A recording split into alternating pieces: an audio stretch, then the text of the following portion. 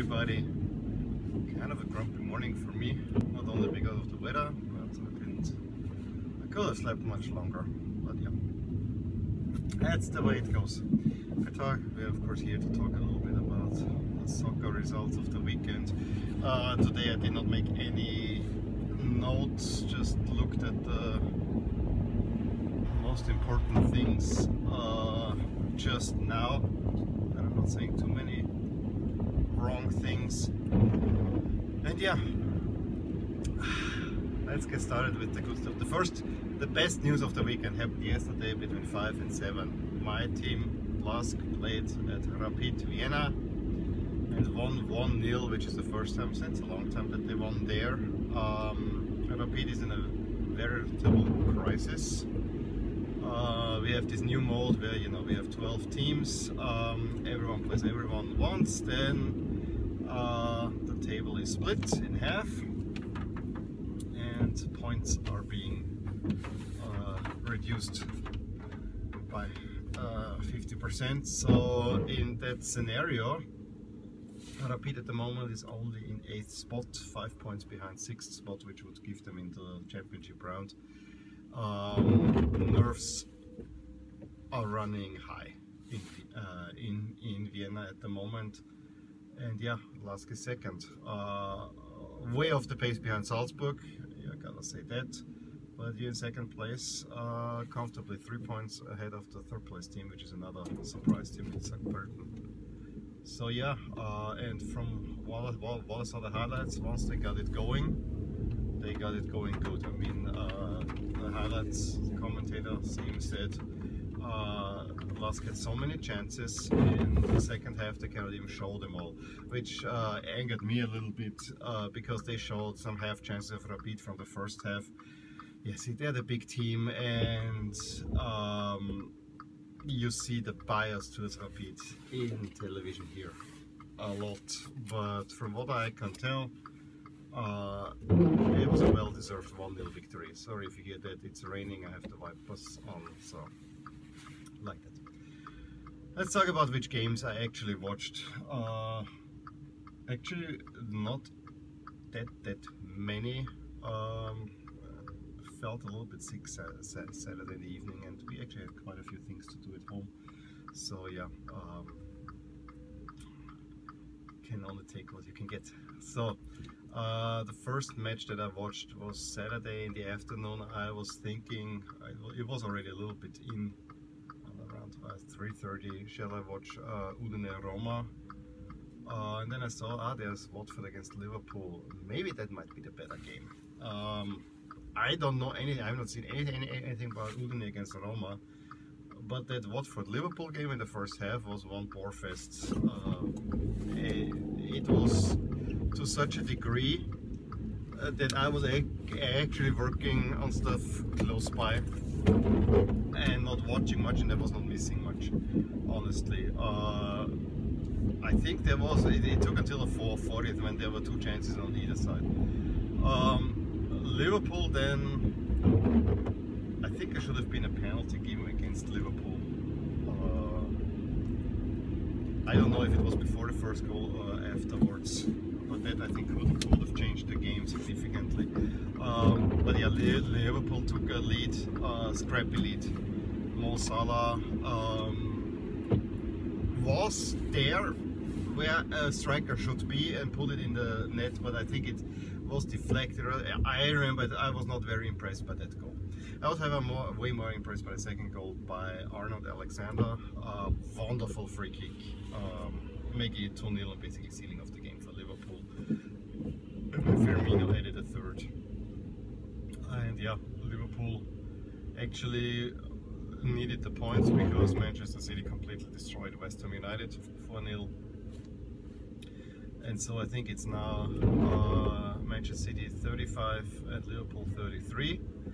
And then all the eyes were to Wembley. What are Tottenham and Chelsea gonna do?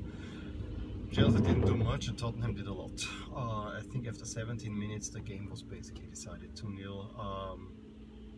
Especially, I think I was Dele Alli with a nice you know, he just touched it with the head and fell into the net, and at that point Tottenham could have been up already by a goal. And just when I thought that Chelsea is gonna try to come back into the game, I don't even want to say they were caught on a counter, but it was more or less a counter-attacking move, and came from far out, rolled it into the net. I didn't think that this was such a dangerous shot, but Kepa in goal, I don't know, it didn't look good on him. I mean, yes, he couldn't see the shot, and it had some speed to it, but it was not that it was now such a shot that needs to be going in. A keeper should well save this, I had the feeling. At that point I was already feeling sick. I had a huge headache and I didn't see much of the game. I saw that it ended 3-1 for Tottenham. But to be honest, I could not pay much attention. I was feeling weak with a major headache, and I decided to go to bed. And that despite me wanting to watch the Copa Libertadores final, more on that later, or Atleti against Barca, I just needed to take care of myself at that point. And yeah, as it turned out, this was actually the best decision that I could have done. Also, I found it a little bit weird that Chelsea was playing in yellow against Tottenham, but then it made sense. I mean, yes, Chelsea has a different blue than a Tottenham blue, but I think it makes some sense.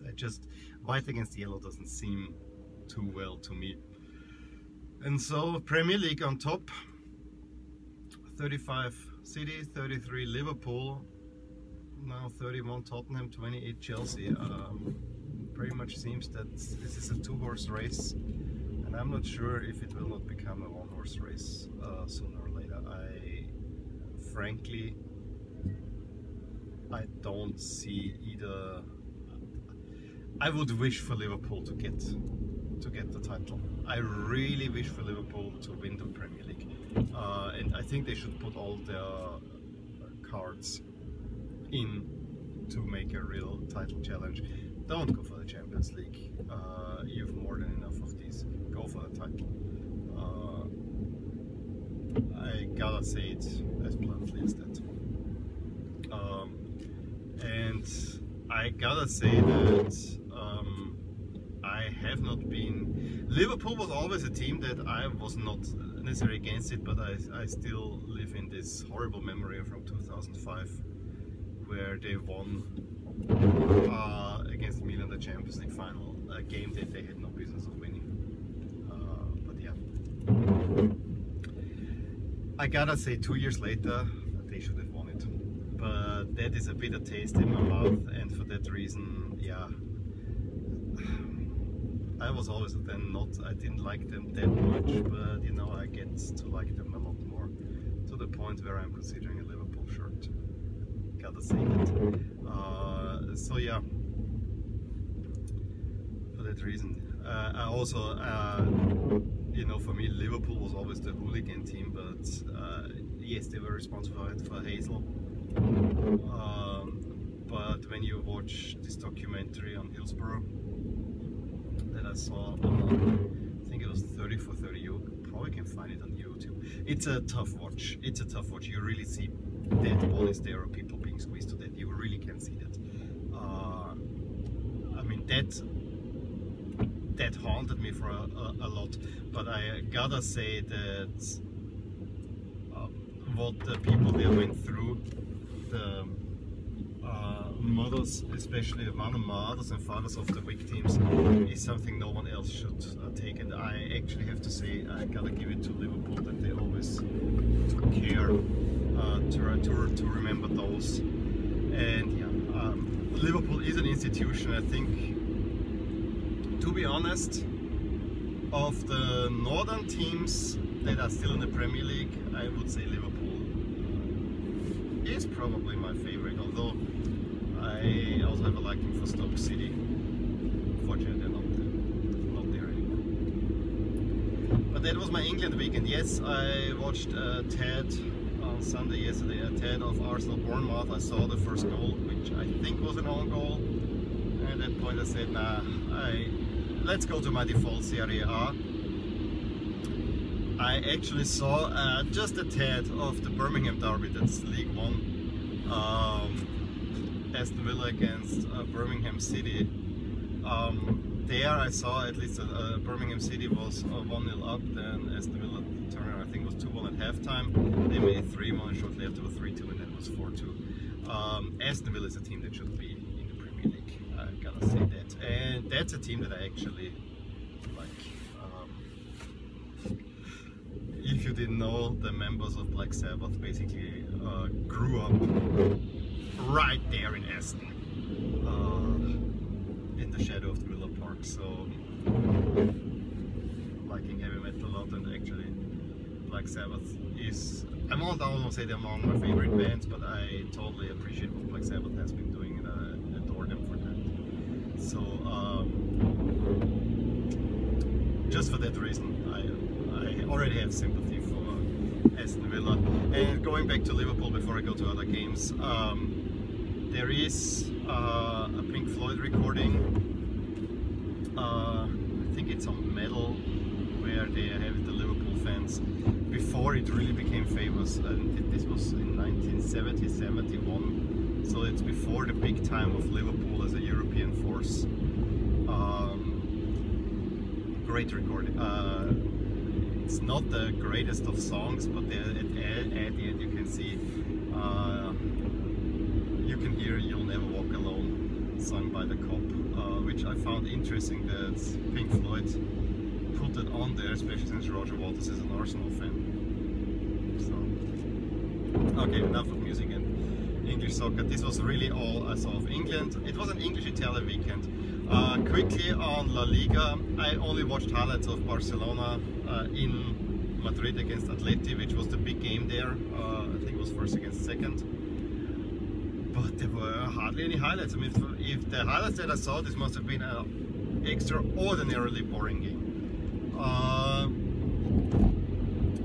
And of course it's Atleti. I mean, they are playing it tight at the back and don't let Barcelona shine through, and they're not even Messi. I think Messi is still not quite back to 100%.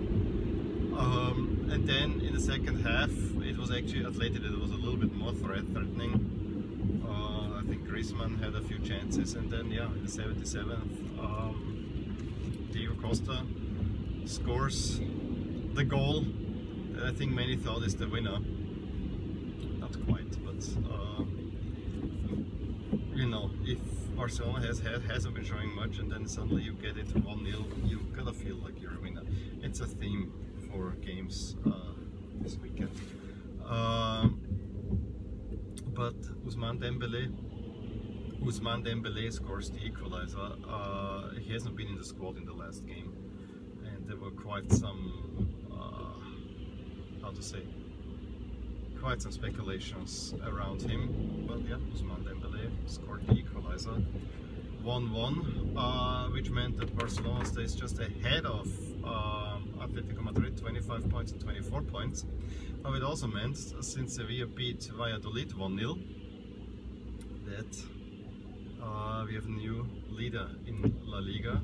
Sevilla 26, 25, 24. Atleti, I think Alaves has 23, but they lost this weekend, so they could also have leapfrogged if they would have won. So yeah, Spain, and the big result happened actually before I watched any game, and that was Eibar demolishing Real Madrid. I didn't see the highlights. Eibar demolishing Real Madrid 3-0. So Real Madrid is now in, are they even fifth? I think they're outside of everything. So Real Madrid, even with the new coach, there is something going wrong there. Luckily for them, the Spanish league, it seems all like a snail race, because there really is not, you know, the top teams are kind of weakish. They're not gaining that many points. I mean, just compare they have exactly 13 rounds played. The leader in Spain has 26 points, the leader in England has 33. 35 points something, you know, whatever I said, I think. A lot more points in England than in Spain. I'm not even talking about Italy, because Juventus is just plowing over the field, and same thing in France. No, PSG only won 1-0. But yeah, that was that. I had some thought of watching some French soccer. I just saw seconds of PSG against Toulouse. I saw a little bit, and it was more to keep the TV going because I want to have the internet connection. If the Fire Stick is connected to the internet and constantly running, I have good connection all the way through. So yeah, I was a little bit of Nice yesterday. Nice against Lille, which was, I like the Nice jerseys, I don't like the Lille in the neon. That was a weird color matchup. But yeah, it was all Serie A from then on. And I didn't watch Juve, I didn't watch Inter. I don't want to see beatdowns, and especially of those two teams that I like least. Udine beat Roma. I like Udine, don't get me wrong. Actually, it would have been more or less neutral-ish. I always say that Roma is my second team in Italy, because they have a chance of winning. If Milan is bad, I want that Roma is good. Napoli probably I really want to be good as well, but also Napoli had problems yesterday. I think they barely won 1-0, if not 0-0. But what I watched and ended up watching was Fiorentina against Bologna. First of all, color match of Bologna, of course, in the home jerseys, which is the Rosso blue with white pants. I actually like the Bologna look overall. And then Fiorentina. Okay, it was clear that it will be the away jersey, but boy, they chose the green one. And after a while, thinking about it, it made sense. I mean, you have the purple one against the red and blue doesn't provide enough contrast. You can use the white one, but then you have the white pants, so it might look a little bit weird. Although probably that would have been the one that I would have gone for. The goalkeeper had that actually. And then what? You have 4 alternates. What do you have left? Blue, light blue, no, not gonna happen. Red, not gonna happen. So green's left. Made some sense. Looked a little bit weird though. The game ended goalless, but it was comical. The first half was a little bit more even between the two teams. Everyone having chance to score. I was just think Bologna has now has Rodrigo Palacio, and this guy played in a World Cup final, and I don't know what's more sad, that this guy ever played in a World Cup final, or that he's now playing for Bologna against relegation. I was not sure what's worse. I never rated that guy that super high, honestly. It has nothing to do with Inter. It's just whenever he never really struck me as a great attacking forward. But okay. So Fiorentina should have won this game by 3 or 4 goals in the second half. Simeone alone had enough chances to pull it home. It reached, especially in the first 15 minutes of the second half, it reached comical proportions. How they missed chances. There was even, I think, very two missed. Missed hit the bar, and the ball just above Simeone. Chiesa had many chances, then had counter attacks where just they couldn't get the last touch. It was difficult touches, but they couldn't get the last touch right. Fiorentina dominated the game so much, they really should have beaten it. And I love watching Fiorentina. There's never a boring game, and I really think they have a good squad. They remind me a little bit about Lask in the 90s. They're not a top team, but they're a team that can really cause some trouble, but sometimes have even trouble themselves. But they are a rather proactive team. It's very nice. Fiorentina is really nice to watch overall, so I actually like it. And I thought Fiorentina and Bologna, you know, they're just an hour apart. I don't want to say it's a derby, but you know, it's there's some proximity there. They're on the 2 ends of the Autostrada through the Apennine Mountains. Beautiful drive if you ever do that. If you ever drive that, don't take the Direttissima. Take the Turistica. You see some nice villages, and yeah, it's a decent drive. Did it last year, a bit more than a year ago now. Okay, so watch that one. Ended in a 0-0, and then it was all for me. Lazio Milan. I had it right. I loved Milan in the black, and those red pants are just killer. They look to me more like surfing shorts than soccer shorts. But I like the look. I mean, I actually like the black jersey with the sleeves. That looks nice, and I honestly would not buy these pants, but I really like that they are going with that look.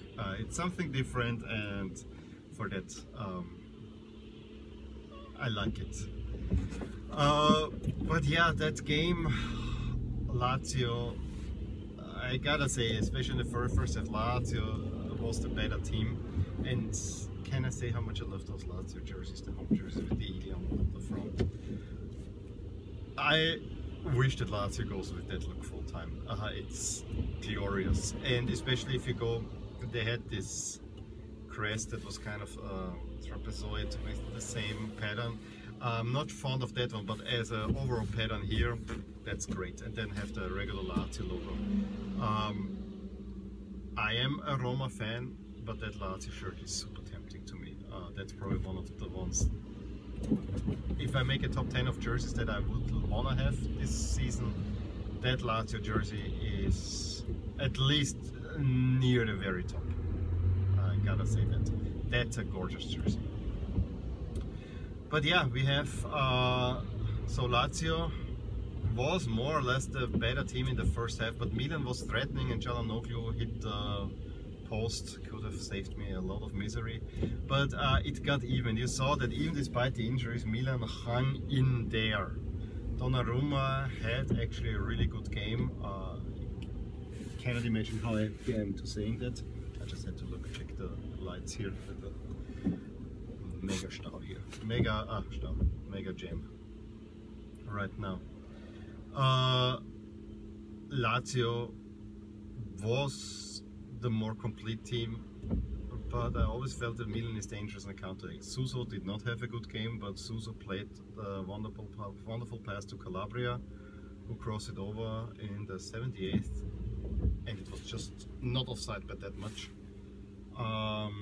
Crossed it over, and Kessié took a shot that got deflected into goal, and I thought that's the winner. And Lazio came big time. And I'm not sure if Gattuso made any substitution. That would be the one thing that I would fault him. But you know, it actually looked, Donnarumma made great saves. So it seemed like a lucky win at Lazio, which would be so Milan, because Lazio-Milan, that's the one matchup where I have it internally still. Milan is gonna get 3 points there. No matter how, they can be bad, they can be good. They usually win that game. Last season they didn't, so I thought this might be a change. Correa got in and got the equalizer in the 91st, which kind of deflated me a little bit. At that point, Lask had won the big game that I told you at the beginning, and then yeah, Correa makes the goal. I actually, when I watch it, I don't know how this could have been prevented. He got it. He took it well. It was a nice goal. So congratulations. I think the draw was deserved. I just would have liked that Milan pulls out a miracle result. You know, they have so many injuries, and now Higuain is even out. They really need the points badly, but as I said, I think Lazio deserved that point. Gotta be honest. So they would have probably deserved some more. I also have to say there were a few video reviews that all went Milan's way, but correctly so. I think there was one that they reviewed for a penalty on Immobile, which if that would have been a penalty, that would have been a farce. I honestly think. Yes, Abate did it strong, but it was not a penalty, and the goal stood also. So yeah, little bit disappointing. And then in the evening, I saw most of the second half, and I listened more to the Derby della Lanterna, which is one of those. I mean, it's only 12 against 13, but that's a classic Italian derby that's is watchable because the ground is probably one of the best in Italy, and the rivalry is not a fierce. I mean, they don't like each other like every city rivalry, but it is more of a family atmosphere. I always have the feeling. It's not that this is they're going at each other like crazy. I gotta say I'm more for Sampdoria, but yesterday Genoa, especially in the first half, was the better team. I mean, Sampdoria took an early lead through Cagliarella. Piatek made a penalty that equalized, and from that on Genoa dominated and should have gotten 2-1 into the half. Second half was a little bit more open, slight advantage for Genoa, I would say, but overall, yeah, I think Genoa should have won this one, but in the end the draw is not the worst thing. I think Sampdoria would not have deserved the victory. It was a little bit distracting because I also watched NFL highlights a little bit, and I saw my Carolina Panthers. I have two favorite teams, and I have not even seen the results from the other. The Green Bay Packers is probably my first, and the Carolina Panthers is my second team. Those two. I like the Seahawks. They lost against the Seahawks. I like the Seahawks too, but those would be my two teams. I am afraid those were two losses. I cannot get really into NFL because none of my teams is really performing that well. So this season is a little bit of dead NFL season for me, which is weird because I love watching American football. I really gotta say that. The other thing that I follow a little bit college football, and there was the big Ohio State-Michigan matchup where Michigan for once was favored and they lose. But so big. For some reason, I don't like Ohio State. I cannot explain it to you, but they are one of those teams that I just don't like. Same thing like USC, and I mean University of Southern California, not South Carolina, because that's where I went to. Yeah, that was my weekend. I think I wanna do. There's a lot we can talk about, and I probably would have the time, but the video is getting really long already. But I'm not even halfway at work, thanks to the start. But I'm gonna end it here. I wanna make a separate video on the Copa Libertadores final, because that. Just saying it was twice postponed. But what happened there is unimaginable in Europe, and yeah, you gotta dig in a little bit deeper, and I wanna shed some thoughts on that, but not in this video. I will do this in the next video. Well, let me know what you guys were watching, and one thing I need to say, Bayern Munich, I'm giddy about that. They play at home against Düsseldorf, had a 3-1 lead and squandered in the last 50 minutes 3-3. There's definite smoke in Munich. The two Borussias are ahead, Dortmund getting a win, I think at Mainz. And yeah, so Bayern are in 9 points behind Dortmund. I still don't count them out. That's how dominant they have been as of late. So it's gonna be curious how that's gonna go. Again, let me know what you were watching. I whether you agree with the assessment of the game, if you saw these as well that I had. And yeah, give me a thumbs up if you like the video, subscribe to my channel if you want to see more of these. And I'm gonna talk Super Classico very soon. It won't be a long video, but I just need to mention that. Talk to you soon. Bye.